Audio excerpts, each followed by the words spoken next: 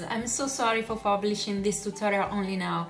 I have had such a busy, crazy week, I couldn't find the time for beading, and I am so glad now because I can play and relax myself with beads that it's like breathing to me. Anyway, let's start the tutorial, and to create this chenille rope you will need size 10 John James needles, bead weaving thread, size 8 seed beads, and 2 colors of size 11 seed beads.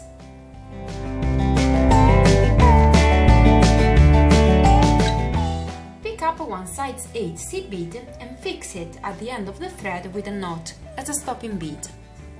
Pick up one size 11 seed bead, one size 8, and repeat this sequence until you have on your needle 4 size 11 beads and 3 size 8 beads. Then bring all the beads to the end of the thread. Sew through the stopping bead and all the next beads to close the working round. To start this first round, go outside from a size 8 seed bead. Then pick up one size 11 seed bead and sew through the next size 11 bead and size 8.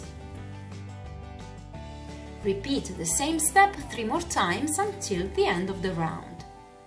Here we are, the first round is completed. To start the second round, be sure to go outside from a turquoise bead. Then pick up one size 8 and one size 11 and sew through the next turquoise bead. Repeat this step 3 more times until the end of the round. Even the second round is completed. To be ready to start the third one, go outside from a size 8 bead as we did at the first round, and repeat the same steps we did before for the first round using the turquoise beads. When the third round will be completed, go outside from a turquoise bead and repeat the steps we did before on the second round. It's really very easy, you have to alternate the rounds. So, go on like this until you reach the length you need for your spiral. And when your spiral is completed, before tying off the thread, sew through the beads several times until you feel that the thread is really fixed on the beadwork. This chenille spiral can become a bracelet or a necklace. You can put at the end of the rope some beaded end caps, and I made a tutorial about beaded end caps long ago. I will leave you the link in the information box under the video.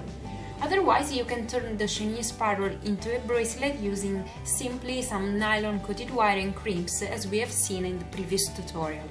I hope that the tutorial was clear. Thank you for watching and keep on beading. Bye bye!